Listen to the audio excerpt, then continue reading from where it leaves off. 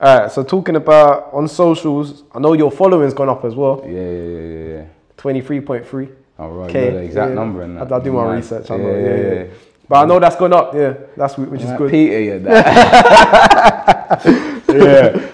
Yeah. Basically, that's a funny story. So I think I was on maybe about 2,000 in end of 2019 to 2020. And funny enough, my brother that's here now, Tristan, we was gonna go Napa. So me, Tristan, and Latif that's here now. And lockdown, like the COVID situation started going mad. So the trip got cancelled and I had spare money, right? So I was like, do you know what? Let me see what happens if I run these ads in different countries. So because I was just focusing on England. And my sound at the time, I don't think England was taking to it very much. So I was getting people fucking with me, but you know, not as much as I think they should. So I said, you know what, let me experiment with this money that I got and let me run some ads abroad, Germany, Italy, all these places, right? And I had a song called Respect and it kicked off.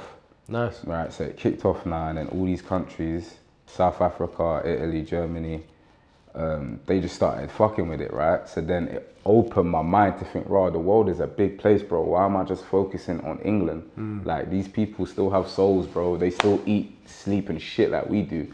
Why am I just focusing here? So I started targeting my audience over there and I was looking at my Spotify analytics and I've seen that I was having a little bit of listeners from different places. So I targeted that and then that's when I just started getting the followers and shit. So that's basically how that happened. That's nice, That's a good way to look at it. Do you think other artists are kind of missing out on that and not thinking, you know, the wide spectrum that you thought? Yeah.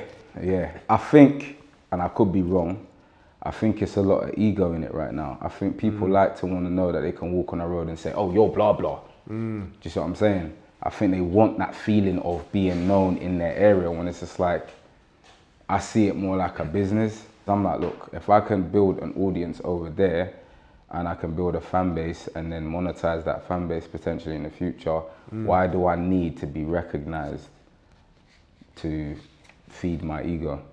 It's a business at the end of the day. When you're an artist, you're a small business. So you need to go where the love is. Wherever the love is, you need to go there.